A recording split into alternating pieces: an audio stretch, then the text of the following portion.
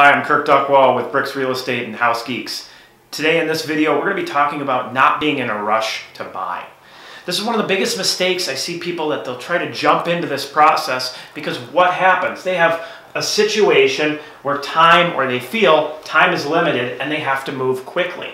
So why is this? Well, usually it's a lease coming due. That's probably the most common one. It gets down to about 2 months to a month before the lease is up. The problem is that's not enough time to find more than likely what you're going to want to live in. And we'll get into that in a second when we get to the time of real estate. Moving to a new area. Somebody's coming in from out of area and they want to buy a house. They're only going to be here maybe a couple weekends, and they try once again to rush this process. Life changes, job or family. Even if you're in the area, oh, I'm moving to the other side of the cities, I need to find a place closer to work, or a family change. Family's growing, family's shrinking, whatever it may be, and you need to, or feel that you need to move quickly.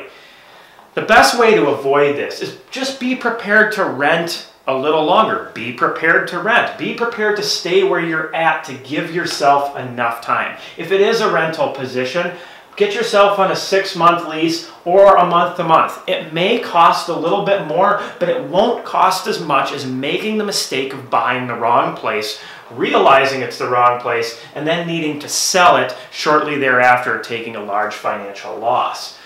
Make sure that you're setting realistic goals. Best way to do with this is sit down with your realtor and go over your priorities and talk with them to see if those are realistic goals to get the home that you're looking for. Okay, time of real estate. This is why I say don't be in a rush. You can expect that it's going to take you anywhere from 1 to 3 months to more than likely find the home that best suits your needs. You've got to give the market a little time to bring in the inventory. Then, from the time that you make that offer, it may be an additional 1 to 3 months before you move. So this 6-month lease time frame gets shortened up real quick if you're getting to the 90-day mark, and then you make a 90-day closing.